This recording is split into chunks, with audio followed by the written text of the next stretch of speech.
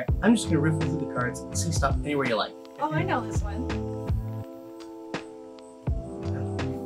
I'm just gonna dribble through the cards, stop me anywhere you like, okay? Just say stop. Anywhere at all. I've seen this one before. Just pick anyone. Anyone at all. Anyone at all. Anyone. This is the one where the card ends up in your wallet.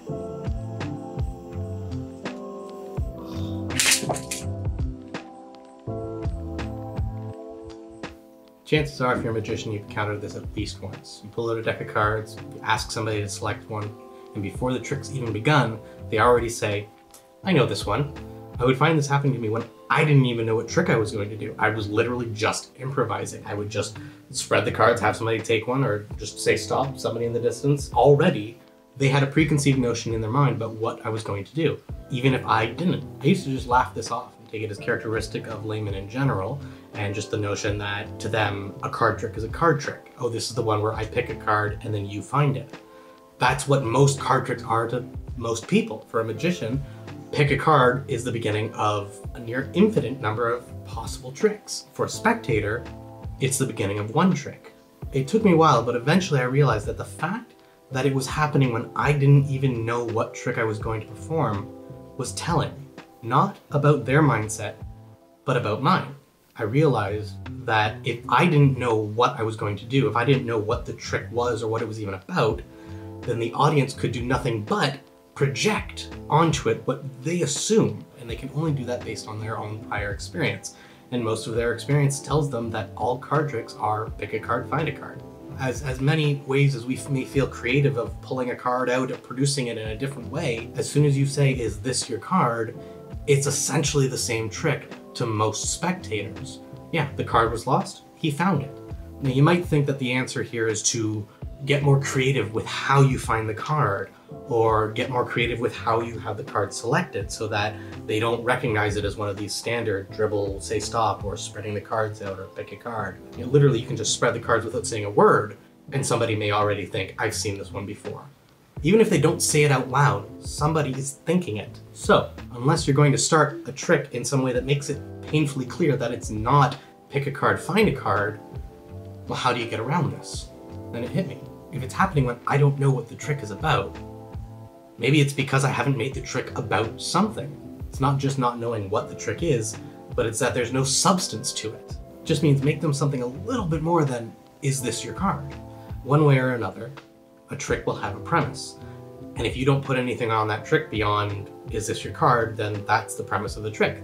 They pick when I find it. So how do you add something more to the trick than just what's physically happening? There are lots of ways to do this. You can do it by simply wrapping the trick in something else, literally changing the props. If it's a card trick, maybe instead of using a regular deck of cards, you use a tarot deck, Pokemon playing cards, or Magic the Gathering, sports collecting cards. I don't know if those are even still a thing. These types of approaches can carry with them certain connotations. For example, the tarot cards obviously carry a lot of meaning and can tap into people's presumed beliefs and assumptions about the world. So that may be something you want to play with, or that may be something you want to avoid for that reason. But even just taking something that's normally done with a playing card and swapping it out for a collectible sports card, a torn and restored card suddenly becomes that much more meaningful. As we saw with David Copperfield performing Chris Kenner's Torn Asunder using the baseball card that Wayne Gretzky owned.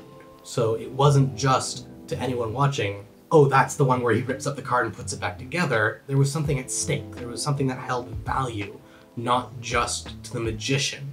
Because most card tricks, let's be honest, they really only mean something to the magician. Other ways you can do it are just literally in the things you say, the words that you use.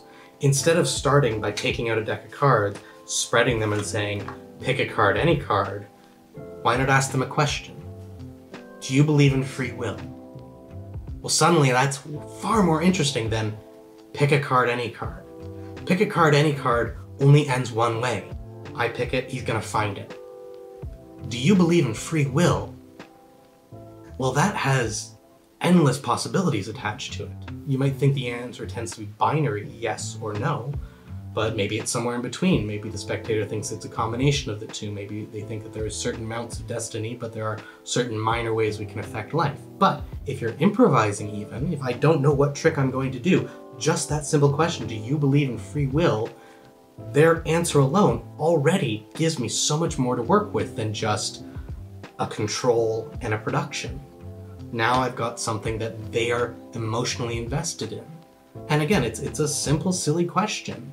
Free will. But even in a card trick where literally all I know I'm going to do is somehow control that card and then find it later, but I've got nothing else to it than that, by just asking that question, I create a hook that creates so much more out of the trick than just, is this your card?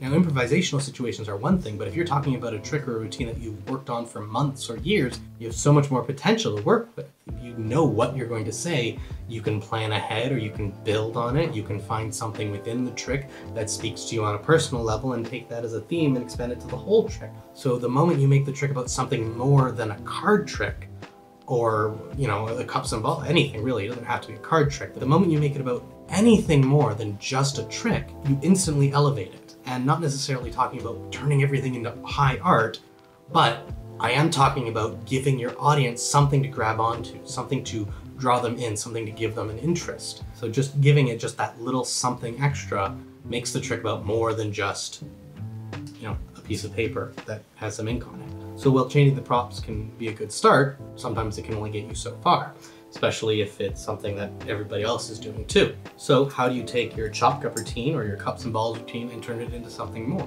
Well, there are a lot of great examples. For example, Ricky Jay's classic turned it into more of a history lesson and takes you through essentially all of time with this one trick in this beautifully constructed routine, or you can have something like David Regal's Cups and Balls and Cups and Balls, which is another fantastic take on the routine, and the trick is about his childhood and how he got started in Magic with that play set. Or you have Tommy Wonder's phenomenal 2-cup routine. Now this is an example where he hasn't done much to necessarily change the props and the plot in any dramatic way, yet he still recontextualized the entire routine. The final load is something that's in sight at all times. And while it is still a big ball that comes out, I guess he has kind of changed the props in that he's made it the pom-pom and the sock that he keeps the cups in. But the structure of the routine and everything, just the way it feels, it becomes much more about his interaction with the audience and their interaction with the magic and his interaction with the magic, as opposed to being just about getting to those final loads. In fact, if you've seen Tommy Wonder's routine, you know he has a final load that happens in the middle of the routine. So his quote-unquote final load ultimately becomes a through line, almost a running gag and a callback at the end, which again recontextualizes the way the routine is perceived. And similarly, David Regal's Cups and Balls and Cups and Balls, the final load is a callback to the initial premise. Now, this is actually a very clever approach because it kind of creates a little loophole where the audience can actually say, do the one with the little cups and the little balls. Well, in David Regal's routine, you could be giving away the ending, or you're just giving away literally his introduction, the way he opens the trick. And because his climax is a callback to that introduction, to describe the trick as being about that doesn't necessarily spoil the trick. And similarly with the card to wallet, for example, if you begin your routine by pulling out your wallet and taking out a dollar bill, and then you make the routine about the value of a dollar and how we place value on things arbitrarily versus intrinsically, well, this is now your opening, and it's really more about the dollar bill, and the wallet is introduced as a side note. And so if you make your card to wallet routine about, say, that dollar bill and the value and such, and that dollar bill plays into the larger routine, well, now somebody can say, oh, do the one with the dollar bill, rather than do the one where the card ends up in your wallet. So you've given them something else to relate the trick to other than just the magical punchline. And that's not to say you want them to forget the magical punchline to a trick, but rather, if you make it about something more that they can take away, then they're not going to dismiss it as just another card trick, or, oh, I've seen this one before, or spoil the ending to their friends. They can talk about what the trick is about rather than what happens in it. Now, this is arguably what we do with all art. We put some meaning to it beyond the objective and literal interpretation. And if you want to be expressing yourself with your art and with your performance, then that's certainly a reason to do this. But even without that, even putting the art aside, even taking the art out of magic and just thinking about the experience that your audience has and the experience that you have, and if you want to avoid the experience of just dribbling cards and having somebody say, I've seen this one, well then this is probably something that's worth considering, trying to make your tricks about something. And given the way that so many perceive all card tricks as being a variation of the exact same trick, this is a very important thing to consider, in my opinion at least, when you're considering your magic and especially your card tricks. Whether it's asking your audience a question, or playing on perception, or playing on preconceived notions and assumptions, or just adding a theme or an idea, or mentioning a dream, or changing the props. Give your magic intent, give it a purpose. You don't have to be striving for some deeper meaning about the universe, but just give your magic intent. Give it a goal beyond, I'm going to find your card, or I'm going to produce this lemon, or I'm going to make these coins travel from one hand to another. Just give it a reason, just give it a why. Even if it's just wanting to find out more about your spectator, is in and of itself making your magic about something more than just a card trick. Even though I've been trying to do this more and more and make my magic about something other than just the outward reality of the effect, it's not a perfect solution. I'm certain that I will still have times where I ask a question, do you believe in free will?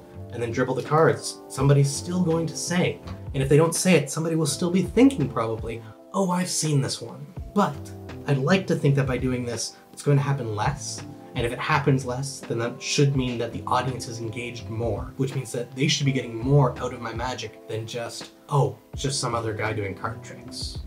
You want them to remember you. You don't want them to remember, I saw a guy do a card trick once, or I saw a guy who could juggle, or I saw a guy who could shuffle the deck in really crazy ways and fancy cuts. These are things that they can remember, but they're superficial in the end. And hopefully you want your audience to experience something just a little bit more than that.